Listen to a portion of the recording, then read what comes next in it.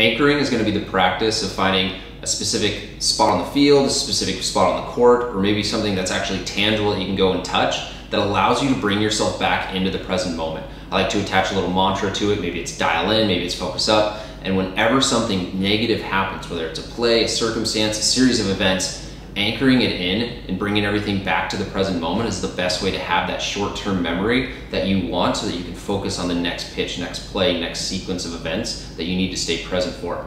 One of Michael Jordan's best traits, his best skills, was his ability to remain present, right? Why would I worry about a shot that I haven't taken yet? Why would I worry about something that's already happened in the past and not be able to focus on what it is that is coming up? So anchoring is the practice of finding something that allows you to snap back to the present moment, bring your mind and attention to whatever it is that you need to go and execute now. And it can just be something as simple as a foul pole. That's what it was for me in college. It could be the plate. It could be a specific part on the scoreboard. And as soon as you look at that, everything else falls away. It's time to focus on the present.